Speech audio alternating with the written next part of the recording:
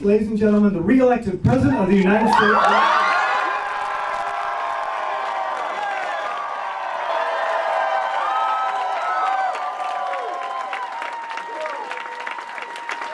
So, you guys, I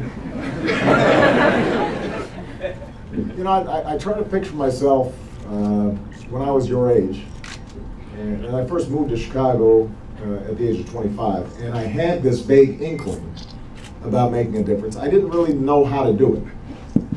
I didn't have a structure, and there wasn't a presidential campaign at the time that I could attach myself to. Ronald Reagan had just been reelected and was incredibly popular, and so I came to Chicago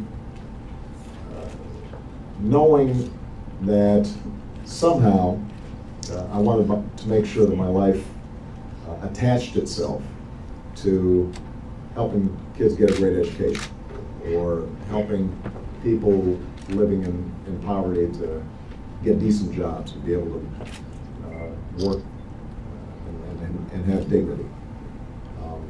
To make sure that people didn't have to go to the emergency room to get health care. And I ended up being a community organizer out on the south side of Chicago. A group of churches were willing to hire me. And I didn't know at all what I was doing.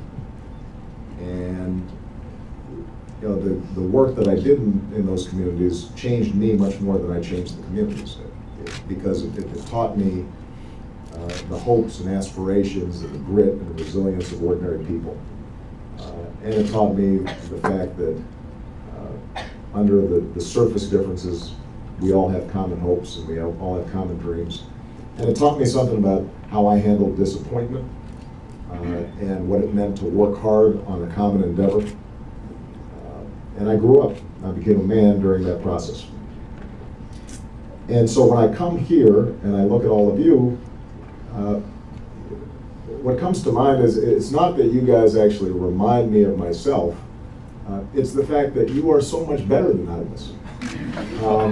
In so many ways. You're smarter and you're better organized, and you're more effective.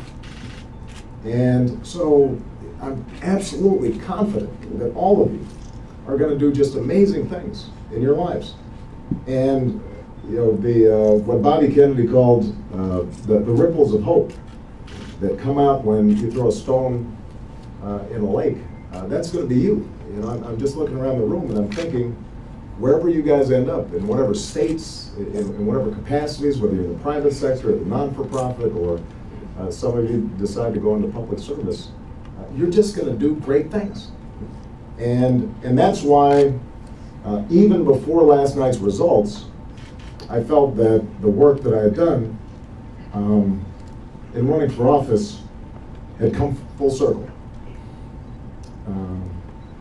Because what you guys have done means that the work that I'm doing is important. And I'm really proud of that. I'm really proud of all of you. And what you described,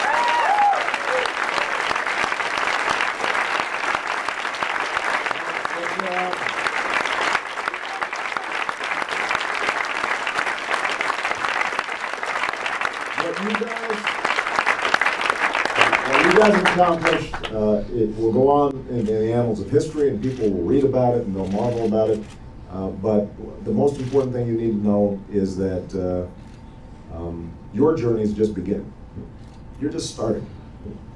And whatever good we do over the next 4 years will pale in comparison to what you guys end up accomplishing for years and years to come. And that's been my source of hope.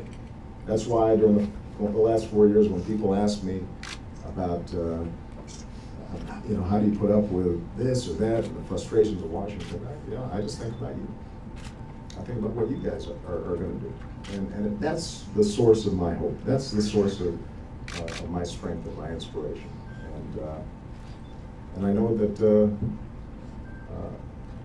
you guys won't disappoint me, because I've already seen who you guys are. And you all are just remarkable people. And you've lifted me up each and every step of the way. All right, my All right? president. Thank you guys.